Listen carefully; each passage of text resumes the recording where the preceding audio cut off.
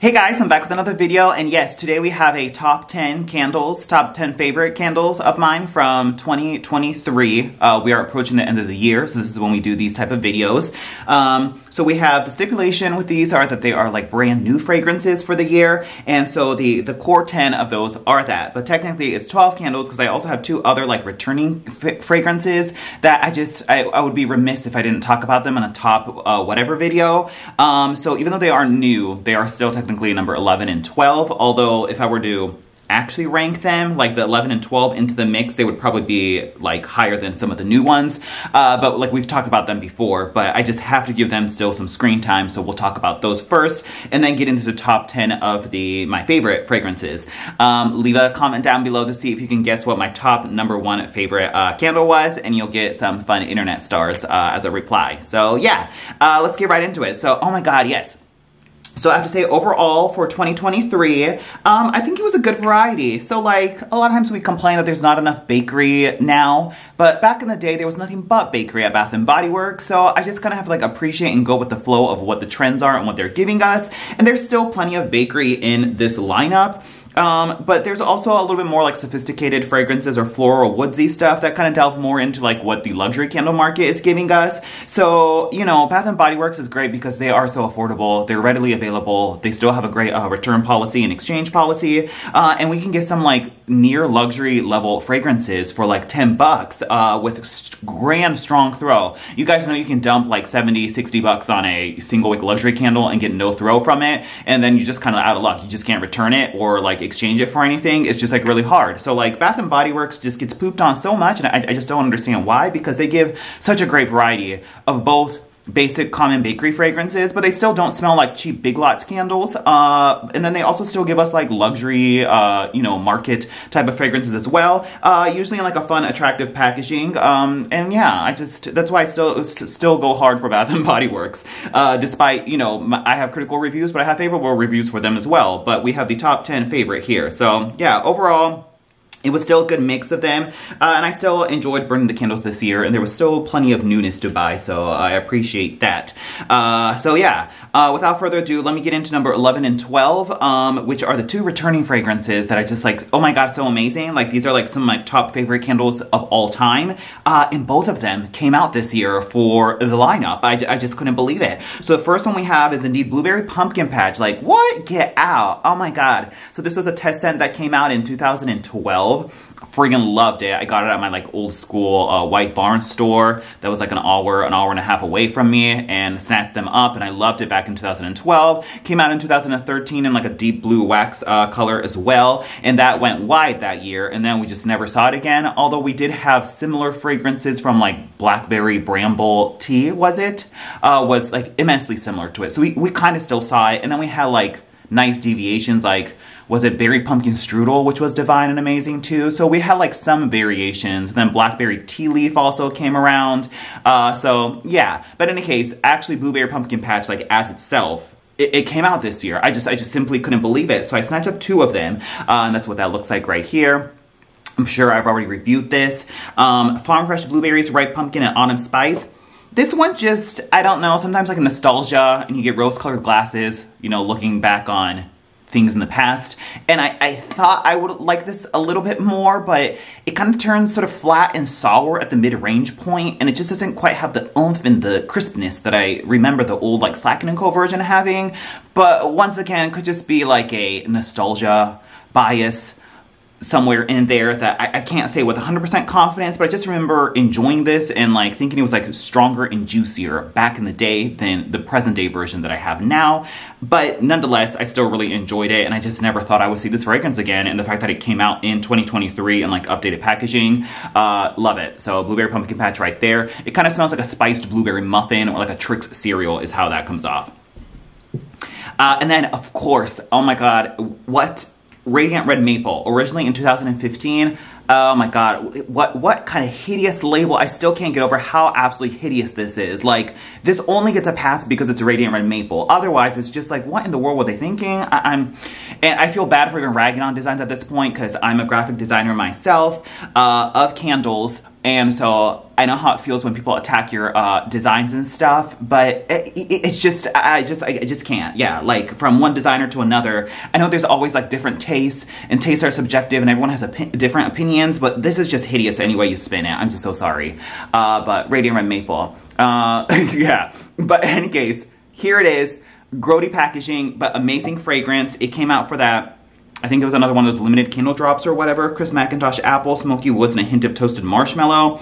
Kind of burns wonky. It has a really slow burn, which is strange because the original one was so strong and vicious, but this one just kind of nubs out, and it has like this really, really thin wicks on it, but still throws great nonetheless. It's like an amazing marshmallow fireside sweet marshmallow smoky marshmallow action with heaps of this like super syrupy sweet caramel maple syrup action in it. Oh my god, it's divine. It's sticky and sweet. It's even like cloying at times, but you know, I just love it. It's just like Radiant Red Maple. So of course I had to talk about that one as well. So those were at number 11 and 12. Okay, now we'll go from 10 all the way up to number 1, so 1 being my favorite and 10 being not as favorite as number 1, obviously. So number 10, we have the perfect winner just from this Candle Day drop. So yeah, I really enjoy this one. This one says Winter Pine Needles, Frosted Eucalyptus, and an Icy Peppermint. I've burned this one multiple times. Just a perfect, beautiful throw when it goes to burn. Love it. Yeah. This is like a sort of like a pine peppermint type of fragrance. Once again, similar to Frosted Alpine and Winter Mint and Spruce. You get heaps of like this shaving cream, almost toothpaste type of peppermint, spearmint cooling action that's very sinus clearing, mixed with like a nice sort of like tree fragrance in the background, and it just like really evokes a crisp, cool winter, and I love that it captures the concept of the perfect winter in this like icy scene appropriately. So yeah, I really enjoyed this one. It was plenty strong and awesome. So yeah, the perfect winter right there. Once again, I just didn't think I would get like something similar to Frosted Alpine or Winter Mint and Spruce again, so I was really happy to see that, and most certainly excited that this isn't just plain old winter, which they could have easily done. So happy about that. So the perfect winter right there. That was number 10.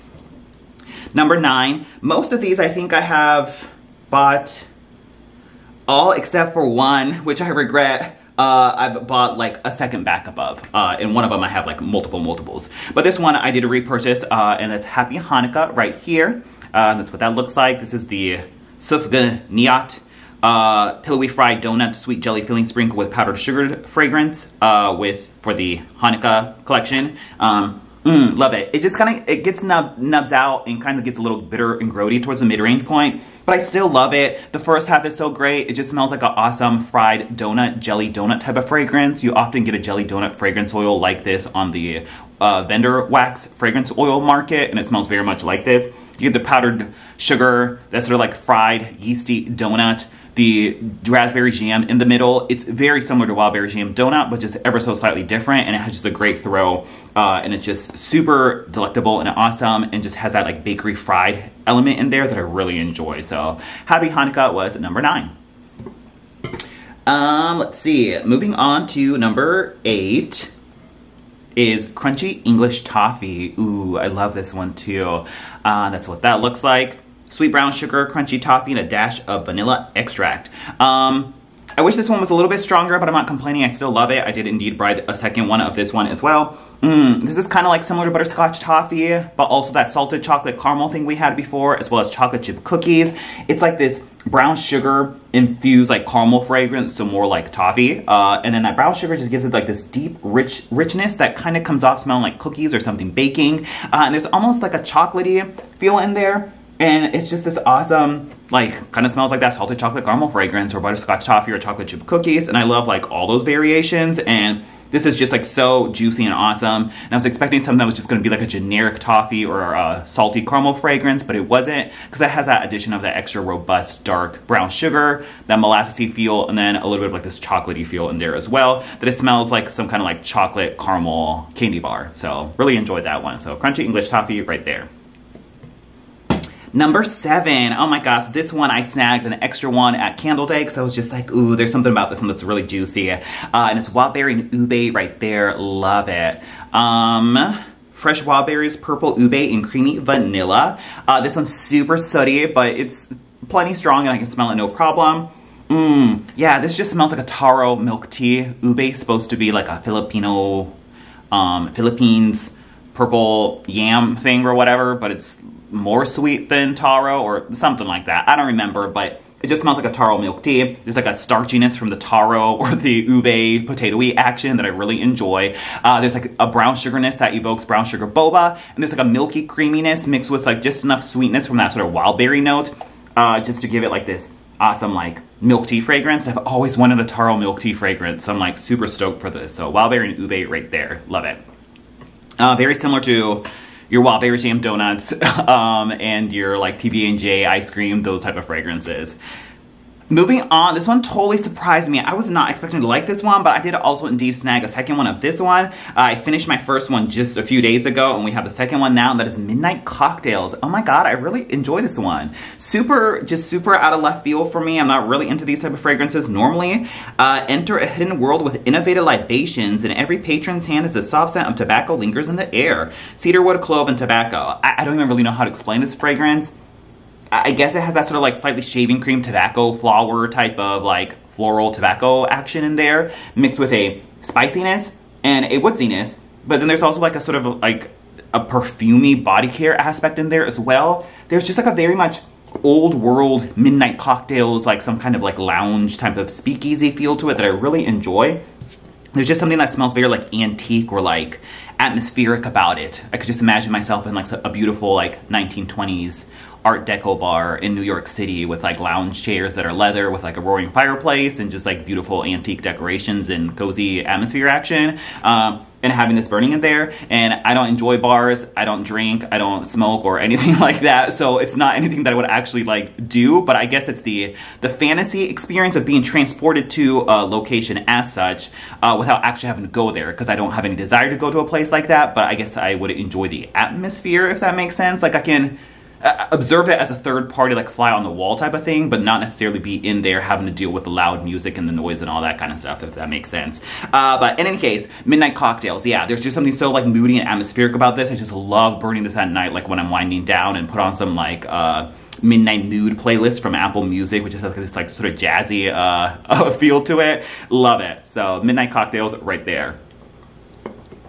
Plenty strong as well. Okay, moving on to the top 5 now. Number 5 is Praline Delight. Oh my god, I love this. This is the second one that I have. The first one's almost done. Roasted pecans, brown sugar, and creamy caramel. I actually really enjoy these labels. A lot of people were ragging on it, but I just love how like juicy and graphical it is against the wax color and like the bold font on there. I loved everything about this whole Wonderfall floor set. Snatched. This is so scrumptious and delicious. Freaking love it. It's like, has this like sort of like custardy cheesecake crumbly action chilling in the background that's similar to the equivalent part of pumpkin spice cheesecake.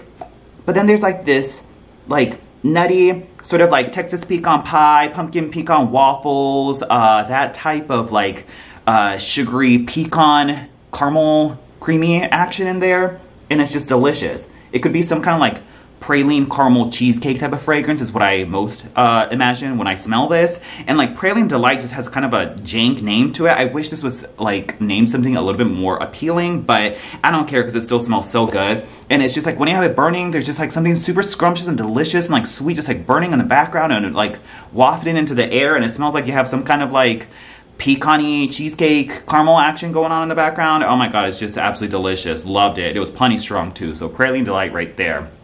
This one I was afraid it would like nub out because that's a dark brown wax, but this stayed high and crazy the whole time, so love it. Number 4, oh my god, I love this one too. Honestly, this one and Praline Delight I think can be like interchanged in terms of the order it's in, but whatever. Cozy Sunday Night right here, yes. Was this like the one new one from this like collection? Warm cinnamon, crystallized ginger, and vanilla bean. I did buy another one of this one as well, and I have like maybe half done of the first one. So juicy and awesome. There's just like this super spicy like cinnamon tea fragrance, and it's like sweetened by that vanilla bean. And the ginger also gives it like a ginger tea, like a gingerbread tea type of fragrance in there as well. I feel like it's a more sophisticated, nicer version of Cuddle Weather, which came out last year, but also came out again just for Candle Day. But I think I prefer this one. It's just like a juicier version in my eyes of Cozy Sunday Night. Yeah, I love it. Like a cinnamon ginger tea with like a cozy vanilla sort of bakery action chilling in the background to make it a little bit sweeter. Love it. Cozy Sunday night right there. And plenty strong, scrumptious, just great during the fall time. Number 3, this is the only one I didn't buy a backup of. Oh my god, and this one had a hand soap, which I did get 2 hand soaps of this one because I really enjoyed it. This one, if I can find it during SA, I was hoping I would find it during Candle Day because my local store said they boxed up a ton of them, but then I guess they just didn't bring it out for Candle Day or I missed it. So I'm hoping I'll at least score one during SAS. And it is Rose and Lychee. I think this is one of those I changed my mind on. So if you want to call me out on Reddit and say that, you know, I changed my mind, I'm unreliable or whatever, more power to you. I hope you feel great about calling other people out for their human qualities. But Rose Lychee right here, yeah. I think the original review, I was just like, oh, it's just like fruity and lychee. It didn't have enough rose in it. And like, I'm such a huge rose fan that when I see the word rose in it, especially as the leading name on it, I want heaps of rose. So when I smell this, there's a little bit of a prettiness in there, but I feel like the lychee fruitiness was so much stronger than the rose part, so I was disappointed in that. But then when I overcame that and was like, okay, let me just enjoy it for the fragrance, and I started using the hand soap, I loved the smell of it, and it was great. And it's super strong, it's super sooty too, but it's just like this pretty, like a prettier version of a lychee fragrance, and I liked how like exotic and different it was, and it's like a fruity fragrance, but in a more, just a different exotic take of it, rather than their usual, like, run-of-the-mill tropical fragrance. So this is wild rose, sugar lychee, and delicate raspberries. Oh my god, yeah, so juicy. It just kind of smells like those lychee gummies that you get from the Oriental store, but there's just a hint of this, like, sort of powdery, rosy action in there that's delicious. Yeah, oh my god, I so hope. I tried buying this one, like, maybe 2 months ago. There was one willy-nilly on the floor, and it was all the candles were on sale, and the sales associate was adamant that she just could not price override this and sell it for me, even though it's out on the floor with all candles on sale. She's like, yeah, we're supposed to box them all up, so I just can't sell it to you. I was just so aggravated. It's like, girl, it's out on the floor. There's a sign that says all 3-wick candles on sale. Just like, sell it to me. But whatever. Not my favorite sales associate, but we'll get over it. She's just doing her job. So, Rose Lychee right here. Love it. Number 2, Sea Salt and Neroli. Oh my god, I love this one too. And that's what that looks like. Did these technically come out maybe last year though? You know how a lot of times these spring ones come out early towards the end of December? It has a pour date from 2022, so yeah, potentially so. But Sea Salt and Neroli, amazing, excellent, super strong and super sooty. Oh my god. Oh, this is so good. Salted neroli blossoms, watery eucalyptus, and fresh lemon zest. I don't know if this one's gonna ever come back out again, but I sure loved it. Yeah, this is like your most beautiful, beachy orange blossom. Has like a sort of sandly, nuzzly quality to it with just a little bit of this extra like lemon zest to just give it a punch to it. But has a beautiful, most realistic orange blossom floral quality to it from that neroli. Oh my god, it's just so beautiful. It's like that sophisticated, like in the sun, sort of sunscreen leaning solar floral quality to it that you find in a lot of like higher end luxury orange blossom fragrances tend to smell like this. There was that Zara Jo Malone Orange Blossom fragrance that smells very much like this, and I really like that fragrance, but it was a single wick that didn't perform very well. So to have a 3-wick that's super strong for like 12 bucks at BBW, I most certainly bought another one of this. Love it. Excellent. It's just like the most like luxurious, like beachy, sunny quality without it being your obvious tropical pineapple coconut fruit BS that we get all the time. So, oh my god, love it. Sea Salt and Neroli right there. Probably their best orange blossom fragrance to date for sure. Yeah, just simply excellent. And lastly, oh my god, PB&J ice cream. Yes, I think I was mixed opinions on this originally as well. This was during that ice cream drop, and it reads raspberry jelly, vanilla ice cream, and peanut butter sauce. Yeah, I think I was just like, I'm just kind of fine with the 1 or 2, and I could actually exchange my online order and I don't need it, but then I end up keeping it. And then the more I burned it, I realized I really enjoyed it, and so I think I was trying to, it was during my manifestation phase during this year. If you guys remember, I kept like talking about like manifesting things. The other thing that I really wanted to manifest in my life still has not manifested, but I'm still trying. But in any case, I was like, I just want to manifest some PB&J ice cream candles, and I think I went into the store and I found like 2 or 3 of them, and I was like, girl, snatch them all up. So I think I bought like maybe 5 of these, 4 or 5 of these. I really enjoy this one. There is something about their like weird PB&J blends that I just like go crazy for. Oh my god. Yeah, so You get the nuttiness of sort of that PB&J fragrance, but without the weird like mahogany apple cologne weirdness that we got from the original PB&J, but a similar like sort of slightly nutty peanut butter spread type of feel to it, mixed with the awesome like wild berry jam donut brown sugar plus wild berry like sort of crumbly bakery action in there, and oh my god, it's just so delicious. I just friggin' love it. Yeah. I don't know.